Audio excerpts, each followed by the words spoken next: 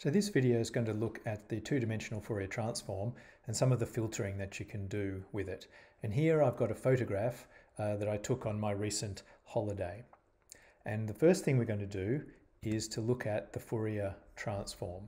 So let's run this script that I've written, and if you want the MATLAB for the script, it's available from the website, which is in the link below. So here we have, in this middle top picture, is the absolute value of the filtered Fourier transform of the image.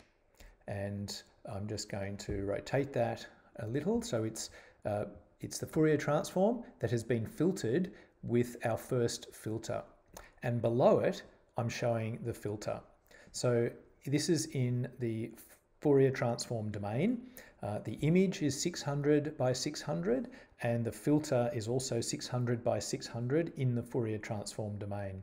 And in this case, this filter we're showing is multiplying almost everything by 1. So we're not filtering out very much. What we are filtering out is shown in the top right-hand picture. So in this picture here, it shows the amount that we have removed from the Fourier transform having done the filter. Okay, so let's just reiterate that. Here's the image. We take the two-dimensional Fourier transform of it and we multiply that by the filter in the Fourier domain, and what we're left with is shown here in the middle at the top. And what was removed is shown at the middle at the top right. And in this case, we're not removing very much, only the area out and the very edge of the Fourier transform, the two-dimensional Fourier transform. And down here in the bottom left is the absolute value of the filter in the image domain. So what this means is, well, this is the filter in the Fourier domain. So if we take the inverse Fourier transform of the figure here in the bottom middle, then it gives us a time domain or an image domain filter, two-dimensional filter, which could be applied or would be applied by convolution to the image if we were to do it in the image domain. But instead, we're taking the Fourier transform and we're doing the filtering in the Fourier transform domain.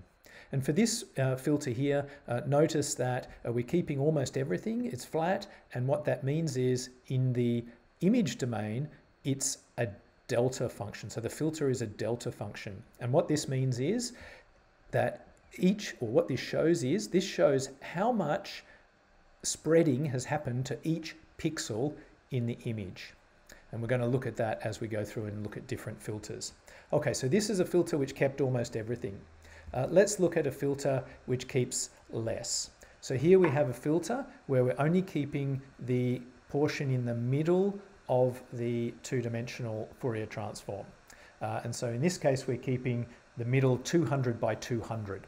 So instead of storing, this is a compression that we could do, instead of having to store 600 by 600 pixels, we can now, if we apply this filter, we can store only these pixels here in the middle, which is 200 by 200 in this case. And it shows in the top left the filtered image. Well, we can see that it looks very much like the original image, but we can see some vertical lines around the flagpole, and there is some distortion. So it's not around the edge of the building, you can see that as well. So the advantage of doing, if we do this filtering here, is we can throw away all of these pixels here in the top right-hand corner, which is lots of pixels we've been able to throw away, and we could only need to store the 200 by 200 in the center of our Fourier transform, and these are the ones here that we would be keeping in this if this were the case. Okay, so this is one form of filtering which gives us some compression, and the bottom left here shows how each of the pixels is being spread out in this new image, which is the compressed image. And as you would expect, let's just talk about this relationship. In the Fourier, filter is a square in this direction. So it's a straight 0 and then up to 1 and then back to 0. So that's a square. And we know that the Fourier transform and the inverse Fourier transform of a square is a sinc function. And in the other dimension, if we switch it around, it's also a square. And so what we're seeing in the image domain is a sinc function in each of the axes of the image. So each pixel is being spread out by a sinc function in the x direction and a sinc function in the y direction. And this picture here explains all these vertical lines in our image here. So hopefully you can see them with the resolution of this video, but there are vertical line errors in the compressed and horizontal errors as well in the compressed image.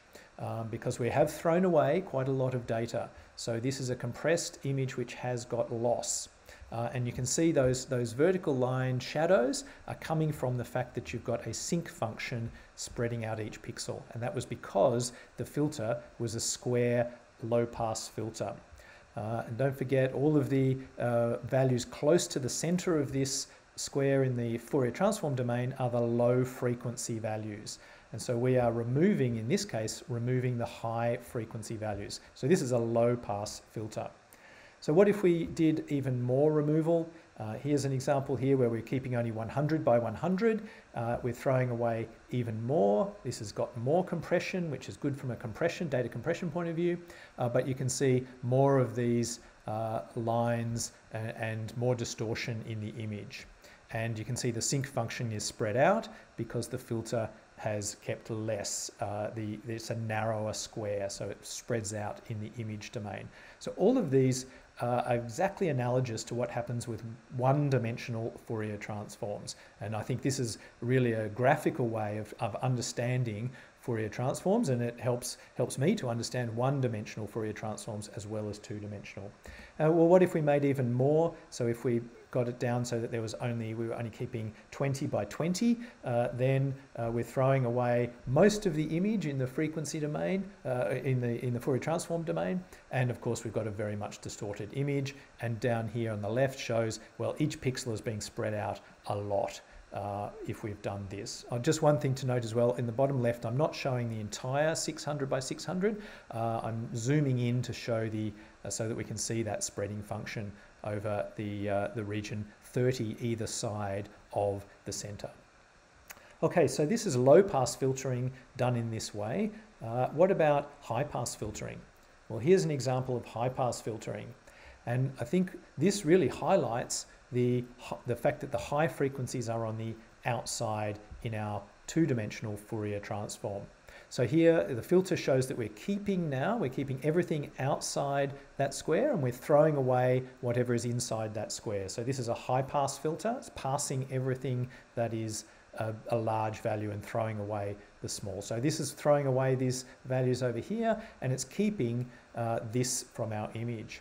And interestingly enough, even though they were only small values that are now being kept in terms of the heights of these are small, it's actually the crucial, important information of the straight lines. And so you can see here, high frequencies in images corresponds to sharp lines.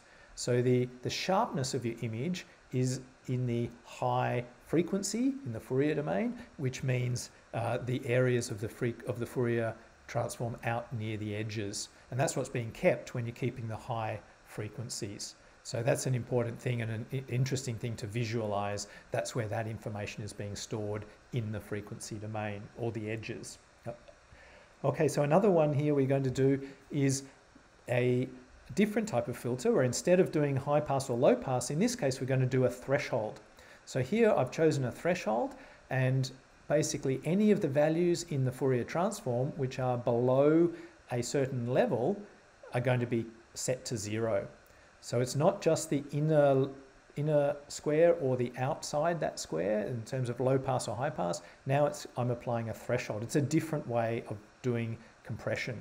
So in this case, now all of the areas you can see that we're setting to 0 in our filter, and so all of those values that correspond to those locations in the Fourier transform can be discarded, and that's in the top right-hand side. So we're discarding a lot, which is good because we can do a lot of compression. We only need to store the ones that we have not discarded. And then our image, in this case, looks quite good. It doesn't have any of those vertical line shadows. but it does look a bit grainy. You can see that. So let's look if we set the threshold higher. If we then we're throwing more away, we're keeping less, and our image has more deterioration. And if we make the threshold even higher again, then we're going to keep even less. And again, this is a different to our low pass filter, and this might be something that you could store with very, very low data storage, and it might be that the image is still sufficient for your needs. Of course it might not be, and this is a threshold that you can choose as a designer. Okay, so what about another important fact? The last bit I want to point out is around the amplitude and the phase. So far I've only shown the amplitude in these plots here in the Fourier domain. So what if I didn't worry about the phase at all? What if I discarded the phase and just set the phase to equal 0? So here what I've done is I've taken the Fourier transform and I've made a filter which passes everything through. So we're not doing any filtering in terms of setting certain values to 0 anymore. And what we're doing here though, I've discarded the phase. So all I've done is to keep the amplitude. And then I've just done the inverse Fourier transform, and this is what the image looks like. So if you only kept the amplitude of your Fourier transform, then the image that you would recover doesn't look very much like the original image. And I think this is an important, very important thing for image processing, is that we often look at just the amplitude of the Fourier transform, but in many ways the phase is far more important. So now what I'm going to do is, instead of keeping the amplitude and discarding the phase, now I'm going to keep the phase and discard the amplitude. And let's see what we get.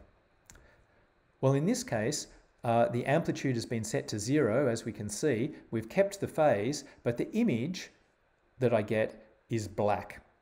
Looks like there's nothing there.